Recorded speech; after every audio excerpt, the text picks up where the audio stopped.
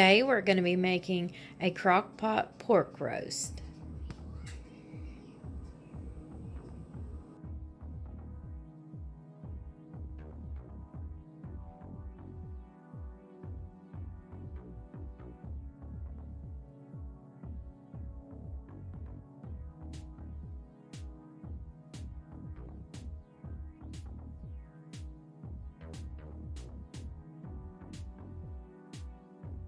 First, you're going to chop your potatoes and add them to your crock pot.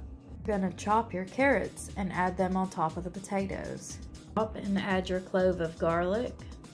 Now normally you would add a whole onion too, but my family doesn't like them, so that's optional. Next, you want to create a rub for your pork before you sear it. We're going to get a good sear on the pork before we place it in the slow cooker. So you want to get a cast iron skillet or something like that to sear it in.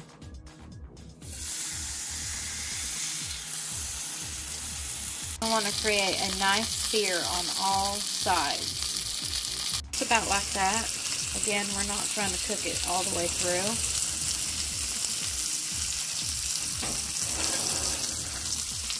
Take and put your roast right on top. You're going to want to add your broth right on top.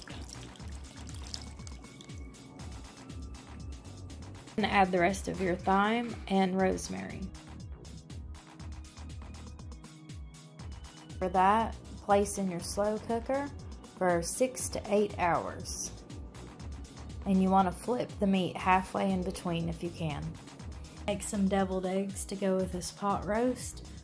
Yes, some are smaller, some are bigger. I'm using fresh eggs from our chickens.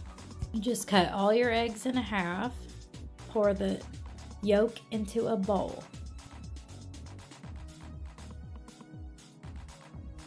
Mash all that together till you get a creamy consistency. And I just add it into a sandwich baggie. Cut the tip off, just fill them up.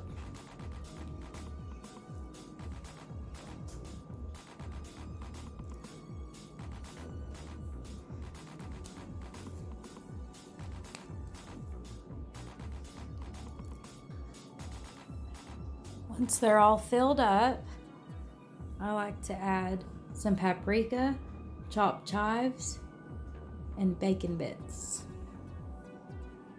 And there you have it.